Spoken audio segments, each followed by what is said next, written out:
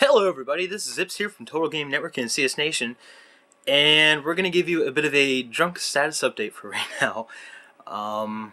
This week we had reviews for Battlefield 3's Armored Kill and Torchlight 2, and I believe there's one more. Was it, I think it was Dark Souls.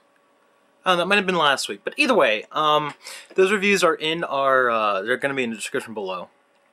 If it's not Dark Souls, then I'll think about what it was, and I'll include it. If it wasn't anything else, then you're not going to get a description link below. But this week, I played, I think, about 50 hours of Borderlands 2.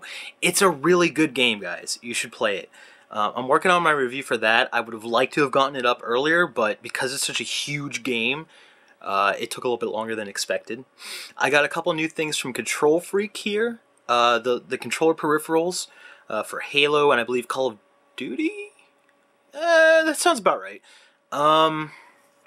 So I have that I'm going to be working on. And also, Guild Wars 2 is still planned. I want to do like a 100-hour review for that, and it's taking a little bit longer than expected. Also, like, between Borderlands 2 and Guild Wars 2, they're just taking up so much time actually playing them, so I get a good enough feel for the game that I can give an honest review for it, that it's taking, you know, obviously longer than I expected it to. And I don't want to shortchange you guys on those, so that's what's happening. Trying to think what else. Oh, Colorbind.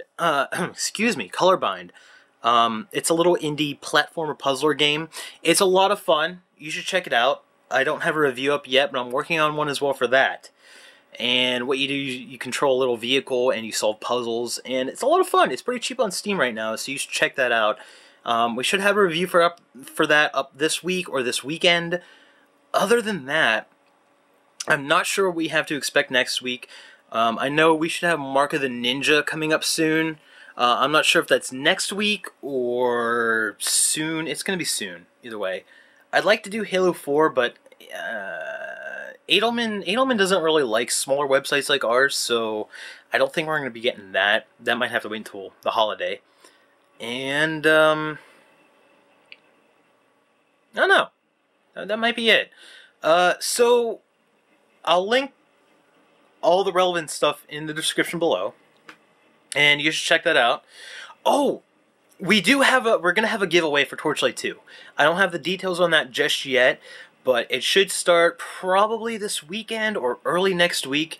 I have an extra key for that, so if you're interested in that, stay tuned to TotalGamingNetwork.com or csnation.net, and they both take you to the same site, but keep an eye out for that. We'll have a giveaway. And this is me in my drunk state, unshaven state, neck-bearded state, which I really need to take care of, and I need to get a haircut. I know, shut up. We'll catch you next week, or maybe the week after. This has been Zips with Total Gaming Network and CS Nation. Yeah, that's it.